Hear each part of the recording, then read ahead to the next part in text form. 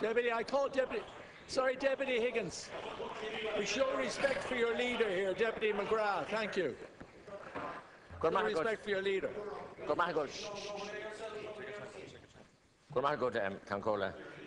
Taoiseach, the public aren't going to be fooled any longer.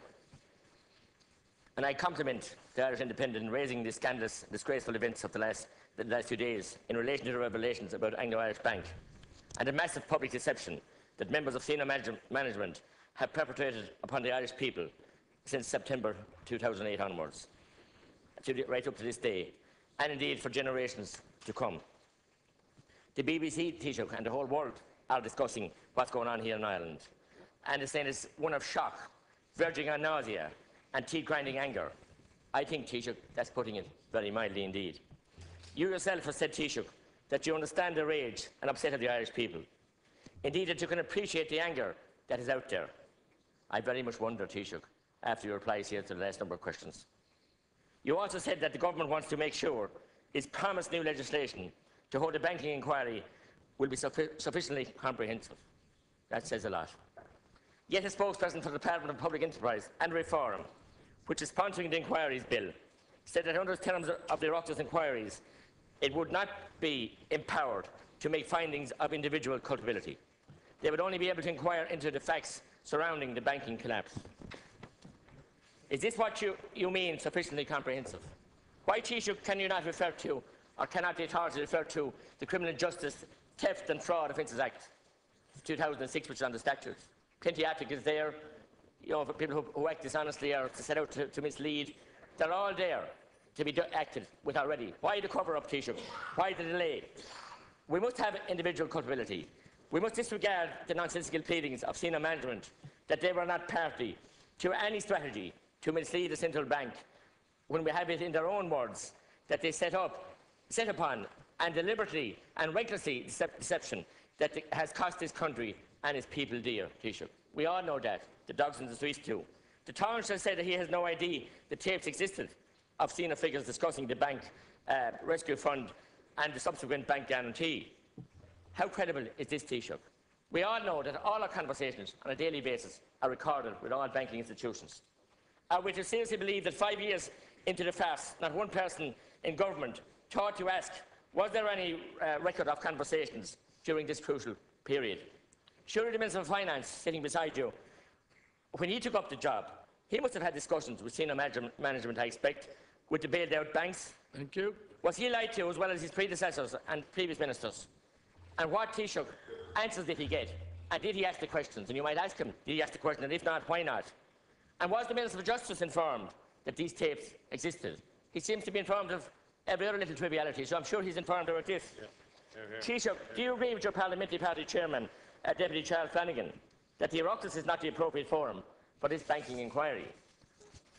I would put it to you, Taoiseach, what we need is a short, sharp commission of inquiry with no politicians involved, hand in hand with a robust criminal investigation, fully resourced and assisted by police forces from abroad if necessary. So, Taoiseach, will you agree to take this course of action on behalf of the public so many years later, and all the election promises you made as well? Taoiseach. I think you were a member of the Fianna Fáil party yourself when all this went on.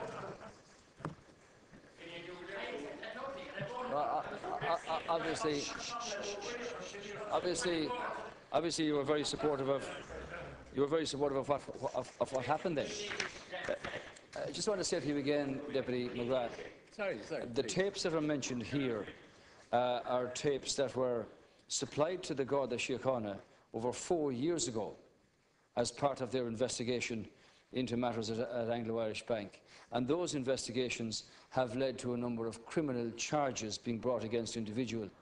And because the Gardaí are the body responsible for criminal investigations in the state under statute, they were informed of this kind of behaviour, and that's why those tapes were directly into their possession from Anglo-Irish Bank under warrant. Now, you talk about a cover-up here. My God Almighty. The fact of the matter is that following those investigations, criminal charges have been preferred against a number of individuals, and that process is in train.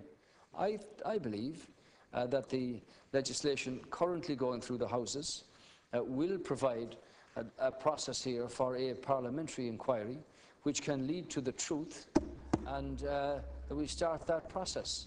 And far from being anything other than wanting to find out the truth about this, which the people demand and which they're entitled to, and which they have been crucified economically for the last, for the next generation because of what happened here.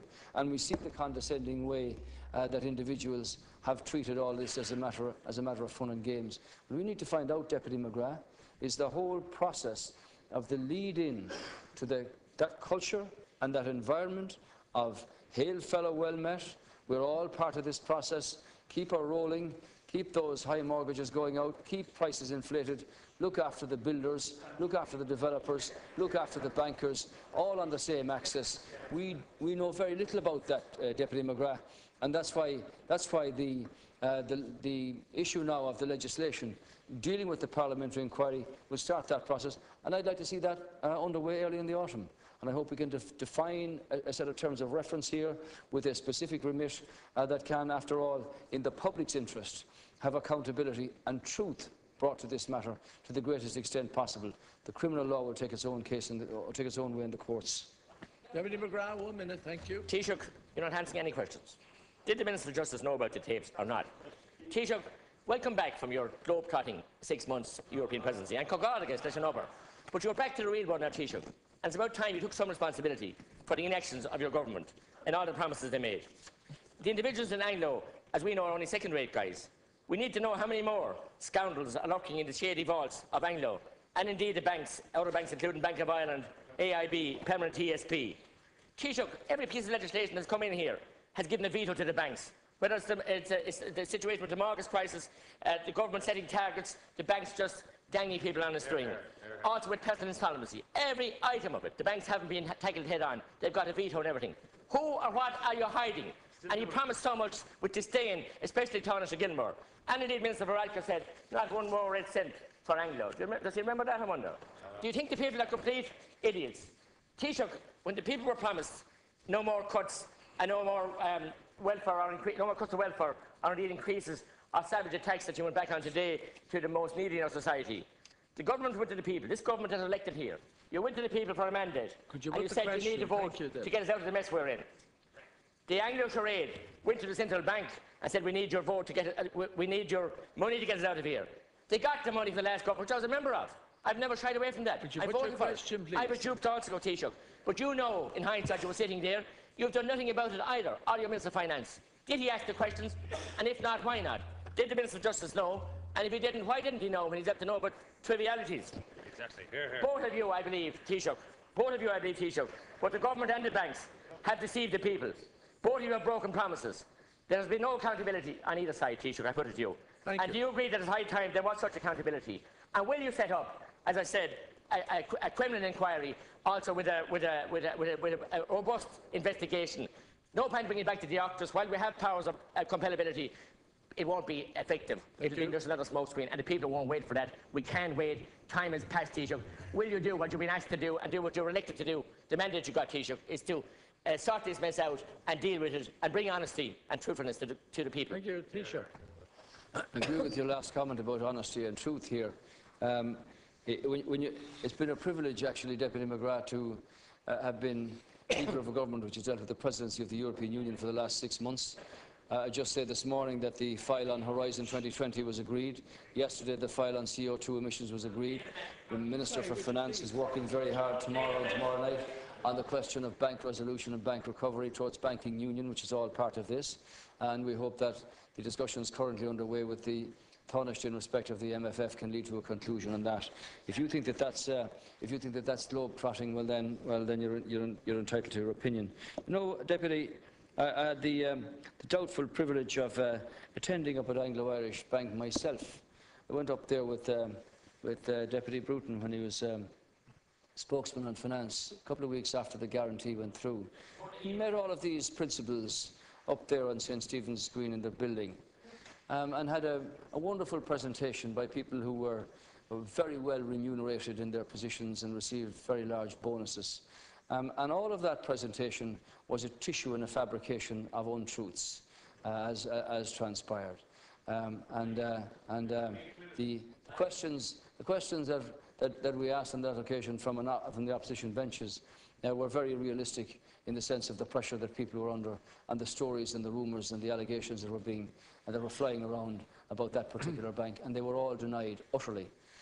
Just make that point to you as